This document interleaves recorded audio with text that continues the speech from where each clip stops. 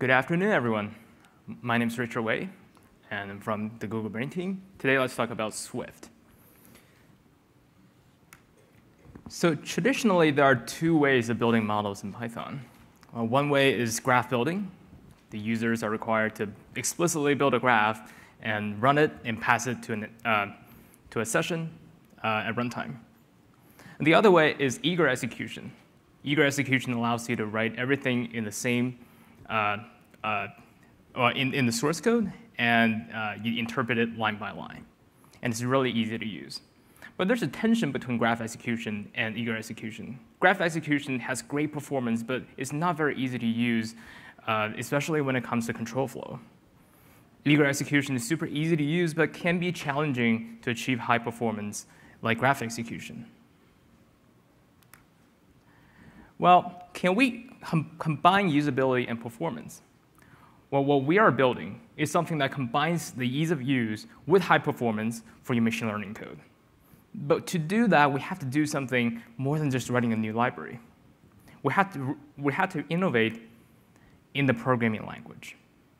Machine learning is so important to us that we're willing to adapt a programming language and an entire software stack.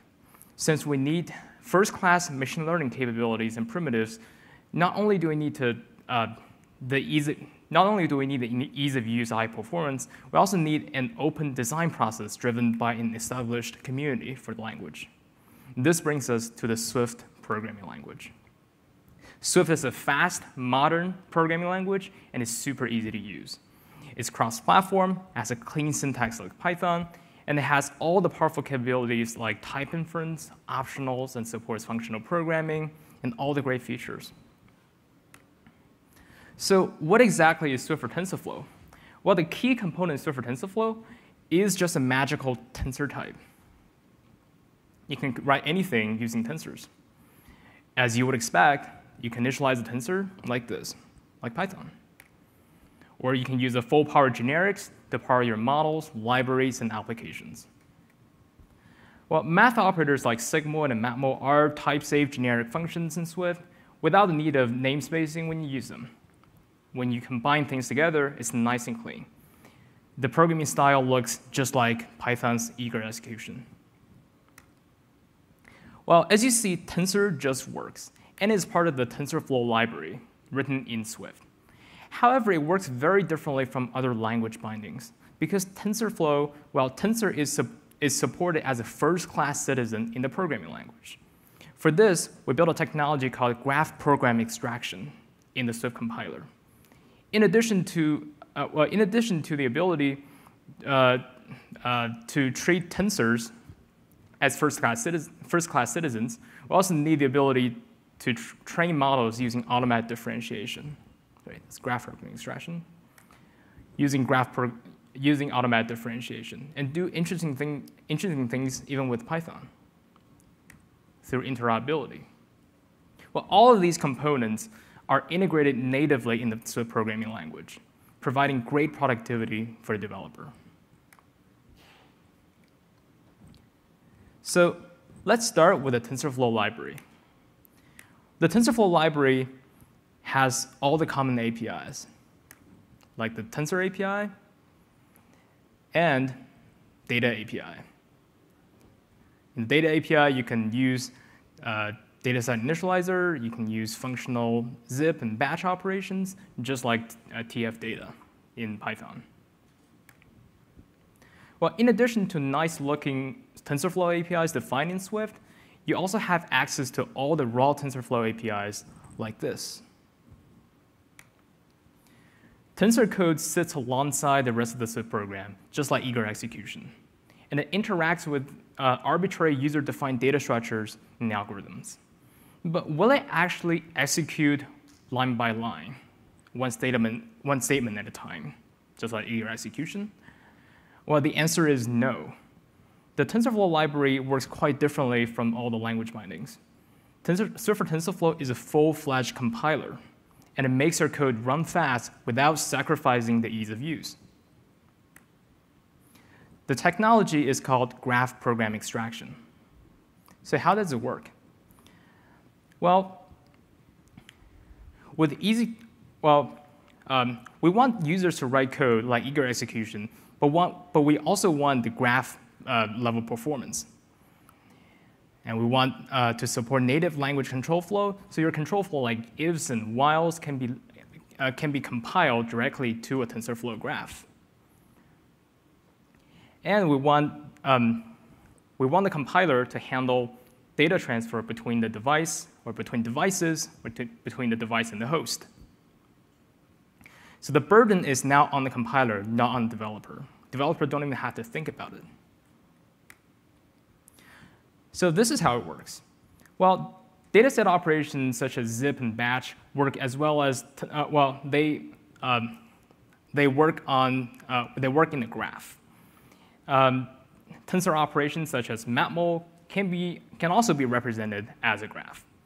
When Swift compiler sees the code, the Swift compiler automatically turns this into a graph by identifying all the graph extractable operations. So the Swift compiler compiles this code, compiles the graph extractable operations into a TensorFlow graph. And that will be part of the binary the Swift compiler produces. So it's one graph. At the same time, since it's compiling the graph, it produces error messages before even running your code. It catches some shape errors and all the type errors. Now, with graph program extraction, we can combine performance and usability. But often in machine learning code, we also need to be able to differentiate code and train models. Well, that's one of the key things in machine learning algorithm. Well, a common way to do that is to take advantage of automatic differentiation.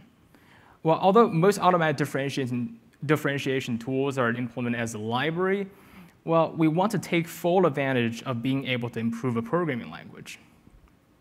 So we build automatic differentiation also into the compiler. So automatic differentiation in Swift works on custom data structures.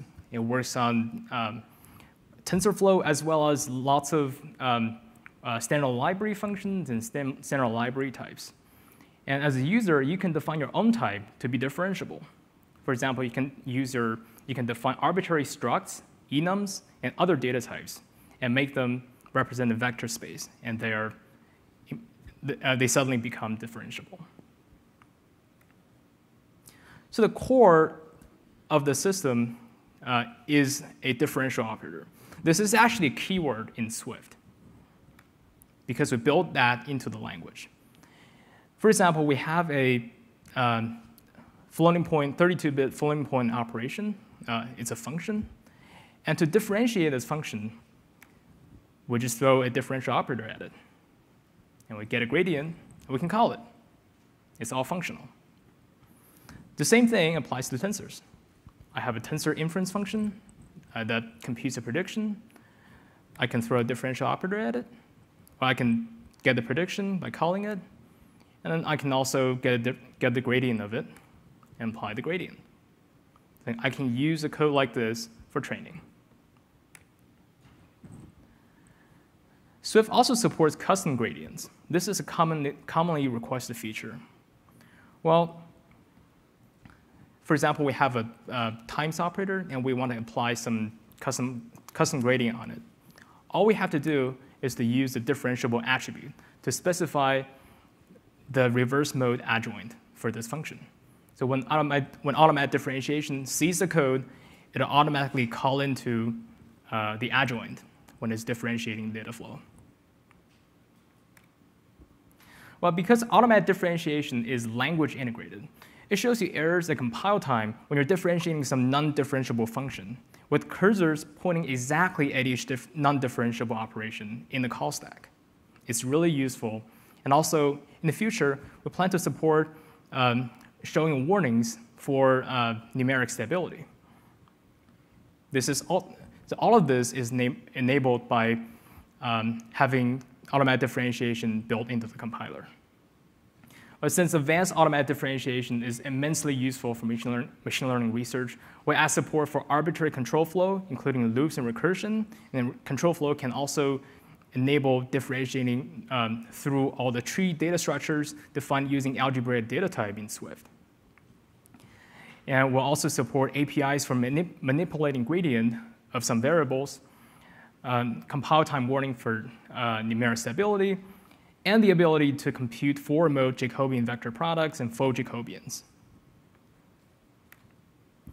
Well, with all the features providing a super easy-to-use programming interface in Swift, we also care a lot about the ecosystem. Since the machine learning ecosystem relies on a lot of Python libraries, we don't want to lose the ability to call into Python libraries and use them in Swift. For that, we build Python interoperability in Swift.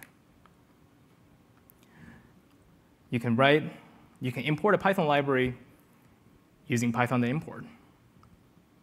It's like Python. And you can use NumPy using Python syntax.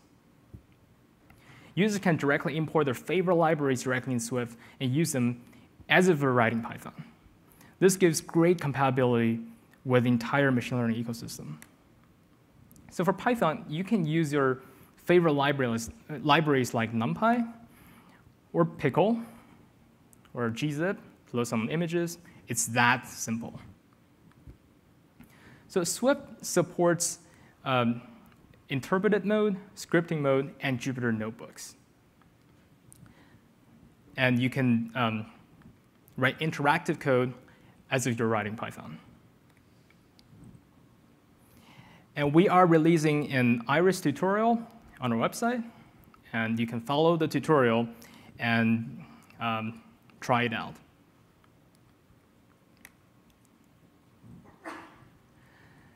If you want to participate in the development, you can download the development toolchain from our website. Everything is open source. On GitHub/TensorFlow/Swift, you can find our technical documentation, white papers, and everything.